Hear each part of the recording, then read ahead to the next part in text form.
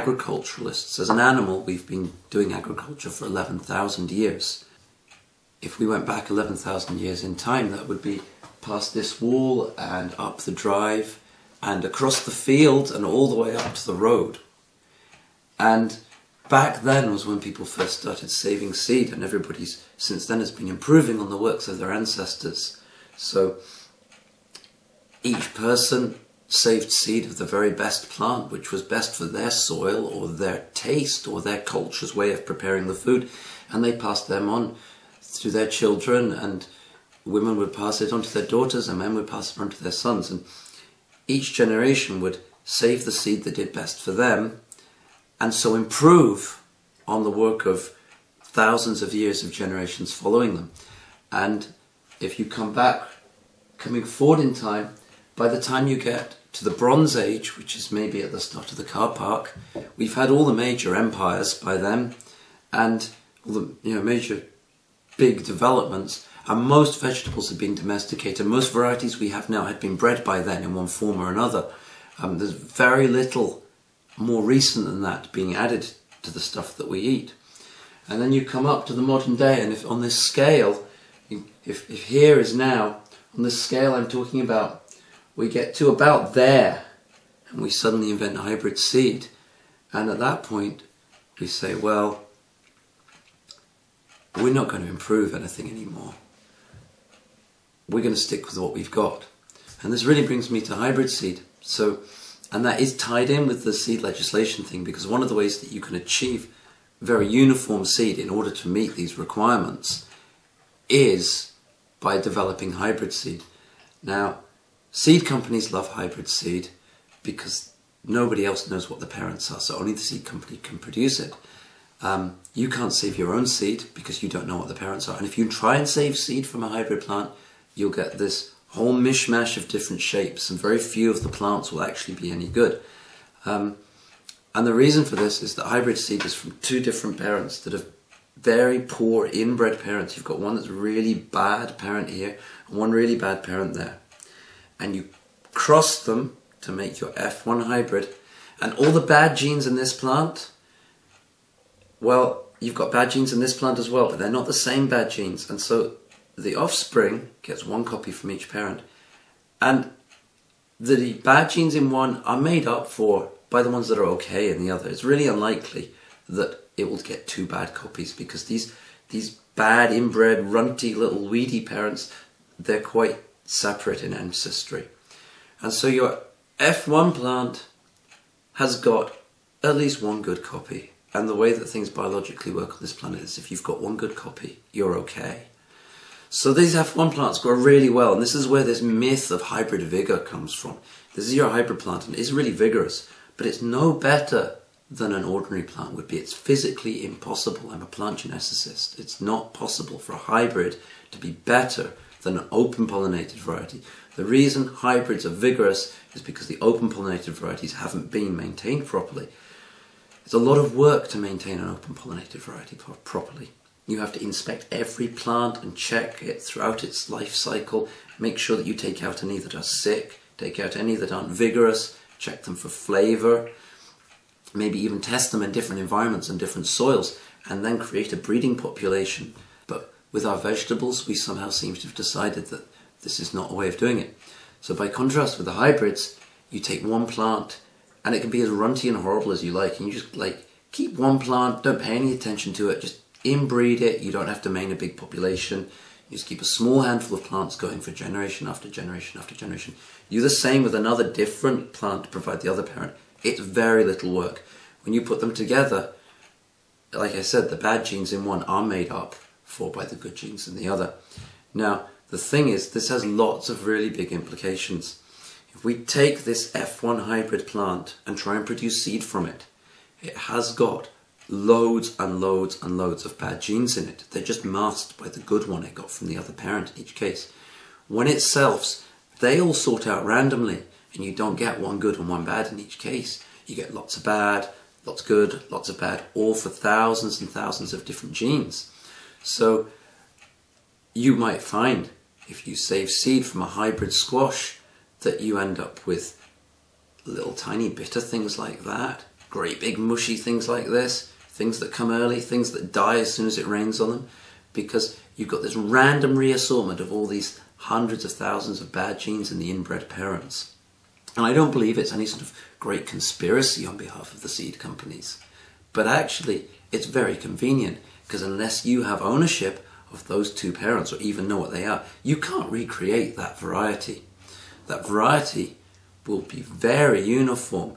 Every F1 hybrid seed is a clone of every other F1 hybrid seed. They're all genetically identical. And this comes to another point about our thing of, I talked about how we've evolved in time and saving seed year after year. You're adding to all your ancestors' achievements of increasing what we have to eat as a species. And hybrid seed stops that dead in its tracks, because every hybrid seed is absolutely identical of a particular variety. Genetically, they're all the same. So there are two problems with this. First of all, there's a problem to do with variation in space.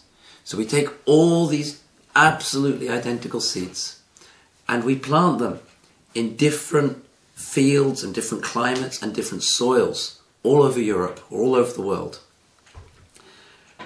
And all these identical seeds will produce really well, but only if they're in absolutely identical growing conditions.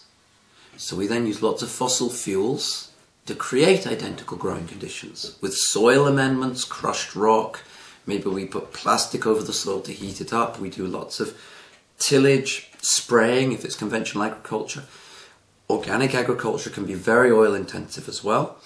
And it's really, a lot of it is to provide a standardized growing medium for these standardized seeds. So we have no variation in space with hybrid seeds.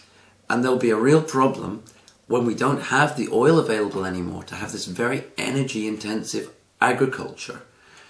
And we have to go back to growing vegetables in a diverse set of environments and diverse soils and different agricultural setups. But we haven't got the energy to kind of mangle it all into a standardized situation for the plants to grow in. But there's another problem with the hybrid seeds, is we've not only frozen plant development in space, but we've frozen it in time, because we're using these same inbred parents and we're using them every year to make the same identical F1 hybrid seed. So if you have a package of a particular F1 hybrid from 1980, it is genetically identical to the packet of the same hybrid now, 20, 30 years later. Every seed is still the same. So not only have we lost the ability to adapt our vegetables to different areas as agriculture spreads and changes, and historically agriculture has gone out to some areas and then come back as population has expanded and contracted and society has changed the way that it organizes itself. But we've also stopped our development of these plants dead in time, because the seed is the same year after year after year. So if the climate changes, which appears to be very, very likely, we could have sudden catastrophic climate change or slow, gentle climate change, but the climate will change. We have no genetic variation over time to adapt our crops. And this is crazy. This is what we eat. We're organisms that consume food to stay alive. And we need to be a little more concerned about this. So we've got this huge, just millions and millions and millions of people's accumulated knowledge and effort, and it's an inheritance that's been passed down from every human being for the past 11,000 years, coming up to now. And this is all these amazing vegetable varieties that have all been developed by people who just kept ones that grew well and tasted great, because the people who didn't do that starved to death and didn't reproduce. So, you know, we've evolved with all these vegetable varieties. They're part of our heritage as human beings. And now suddenly we're saying, oh, actually, forget about that, that's stupid. We're just going to like make a few that we can make money with, and we're just going to plant these forever and use loads of fossil fuels to make it happen and market, and don't worry.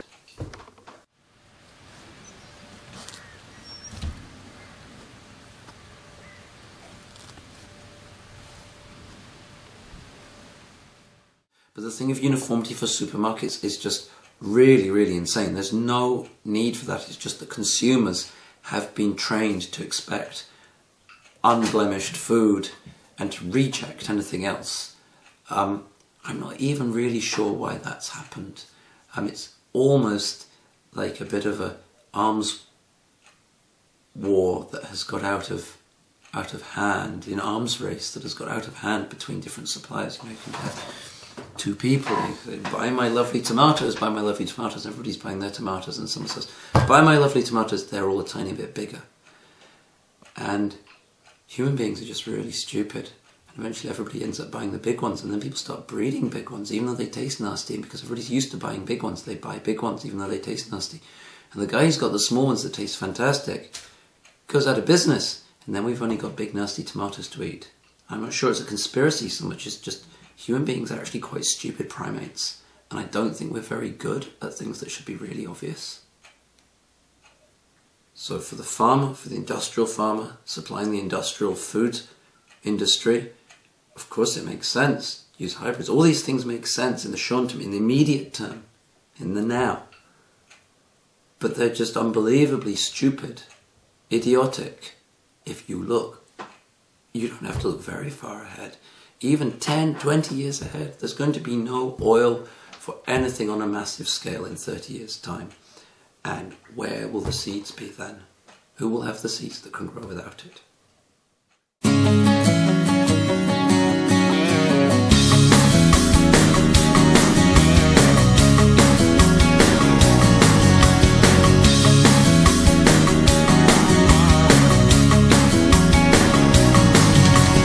Supermarket is the absolute epitome of the entire problem that we're talking about.